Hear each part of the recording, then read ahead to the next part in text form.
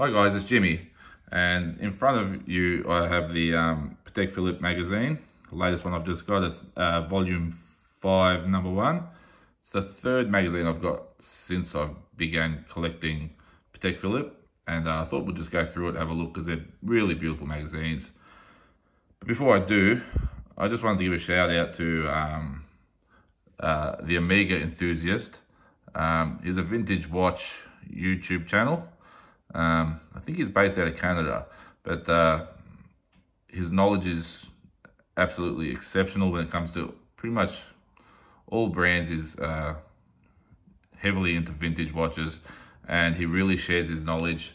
I'm sure a lot of you guys will be familiar with his channel. So that again is Omega Enthusiast. Recently he reached out to me and other vintage collectors to do a short video about our collections, and I've recently did just a very quick small video for him, which is uploaded. And yeah, I just wanted to give him a shout out and ask you guys if you'd like to follow him. It'd be well worth your while. His channel is amazing. I've learned a lot watching it. And you know, he's giving out this advice for free. It really helps you if you're in the market for buying a vintage watch. He goes really deep, and yeah, his knowledge is exceptional. So yeah guys, let's get to this book here. So yeah, we'll have a look in here. Since my last video, still wearing my Submariner. Cleaned that bezel out, but definitely needs parts replaced. And I did actually just, when was it? Just yesterday it was. I went into town, went to the Rolex Service Center. Unfortunately, it is closed at the moment as they're relocating. Rang the number that was just on the lift door and was told that to get the watch serviced or, you know, get the repair done, I would have to take it into an authorized dealer. I then asked if they know when they're reopening. The lady couldn't give me a date, so I'm just going to wait till next year. I'm sure they'll open up sometime in January. I would like to take the watch there myself to see if I can get the turnaround time a little bit quicker, because I think if I take it to an authorized dealer, it might just drag out. But anyway, here it is, the Patek Philippe magazine. This beautiful front page, just gorgeous. And if we open up, I just have to grab 2 pages there because that one's got my information on it. It's kind of nice that it's got a bit of a letter in the front here, that piece there. And it's sort of done in a personal way with your name and everything. It's quite nice. This, let me just move that piece. The little story is, I really like it. It's straight to the point. No, not over exaggerated or anything. I'll just put it in frame there so you can read that. I really like that. It's a nice touch. Anyway, not to take too much time, we'll just flick through. You can have a bit of a quick look. There's your contents. You got your contributors. You know, it goes from, you know, fashion to food to what have you. Of course, the book is promoting their own product, but it very much is about all these other contributors in here. Yeah, usually a lot of fashion and stuff. To be honest, I haven't read all this stuff yet. I've gone to the watch bits and read about them instead. I'll just go to the interesting bits that I've had a look at. And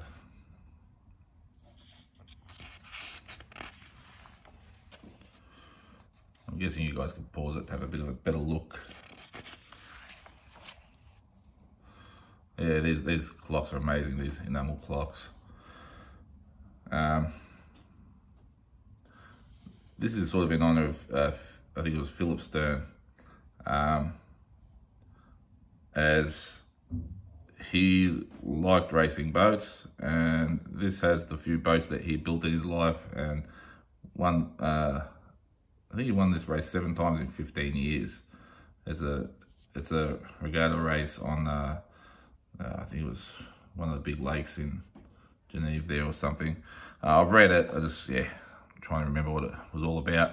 But yeah, these are actually pictures of his racing boats that he actually designed and helped build and design, yeah, and all that. And yeah, over 15 years, he won it 7 times, which is very impressive. There's some more pictures up here. That's one of them, I think, is in 1980. This picture here is actually Philip on the outside there with the white hat. A little article that was done on him. Really cool stuff. This is the Great Wall of India. Haven't read that yet. Like I said, I just read the watch stuff. I'll be honest, I haven't read anything else. Amazing photography. Sorry for the reflection, guys.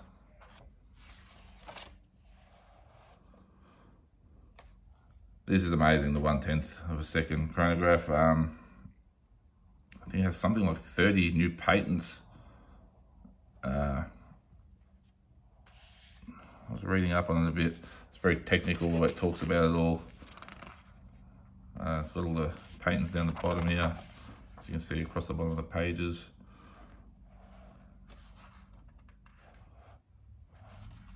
Yeah.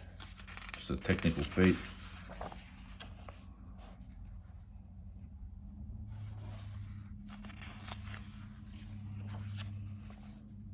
A bit more art here.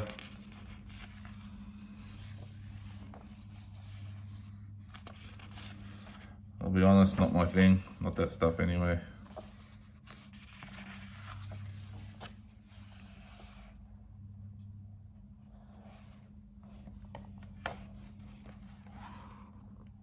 These are amazing.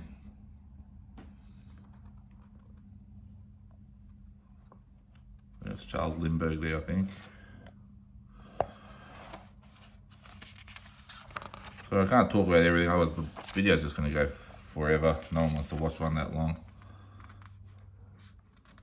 And I haven't read this, but these are some kind of cocktail shakers that are done in all these cool shapes. Really interesting. I'm sure my wife would love them. She likes a nice cocktail. These are so cool.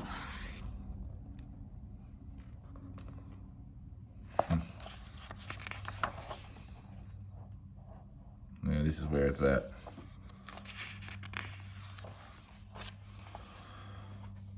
I'm hoping to acquire one of these sometime. Yeah, even if it's over the next couple of years or whatever. I'm not sure if I just want to go, yeah, the more basic version, or you know, if you want to go the dual time with the I think it's an annual calendar.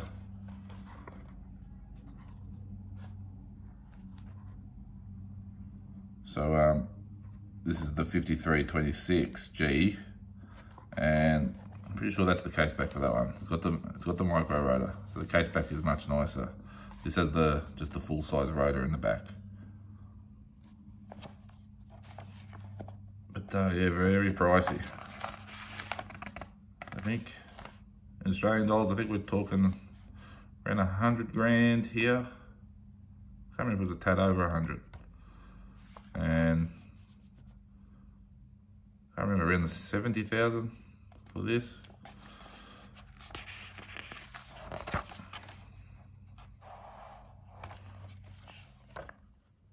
That is amazing. I get it. Sorry guys, the camera's not really set up well to look at it. But yeah, so the triple pusher chronograph, the split second. That is an absolutely mad watch. Pretty sure it's got the enamel dial. You know, you can only hope to achieve something like that in the future. It just, yeah, amazing pieces. This skull drive is interesting. Has the hidden hinge. So from the front you can't tell that it's got a Hunter case back. See how the hinge is designed to be inside the case. Quite cool, unique.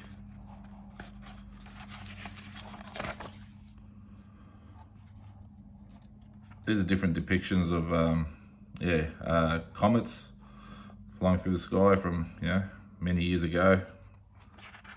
I read a bit of this story. It's pretty interesting what they thought they were, and how they used them to put fear in people and what have you. Kind of like this one here,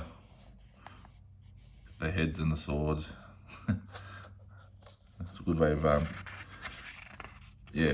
keeping the public scared. And at the back here,